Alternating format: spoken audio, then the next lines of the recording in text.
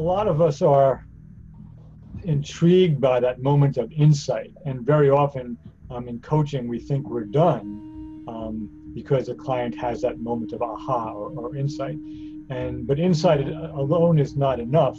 Our narrative health coaching approach not only allows but requires that we move beyond the aha moments and work to help the client establish lasting change, both behaviorally and in terms of how he or she sees the coaching or healing topic.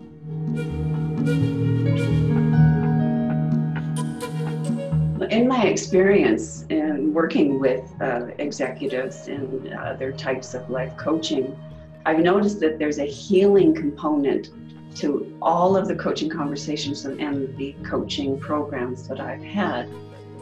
It could even be something like working through a person's concerns about being able to be assertive.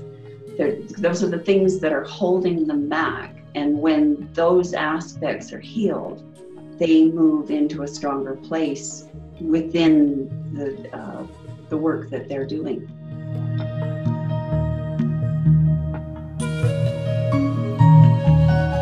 In a narrative health coaching setting, we try and identify strengths and weaknesses and then use the strengths to develop exercises that we can leverage those strengths to apply to areas that are weak. And it's a type of scaffolding in a way. It's like we can scaffold our strengths to help us with our weaknesses and get our weaknesses strengthened.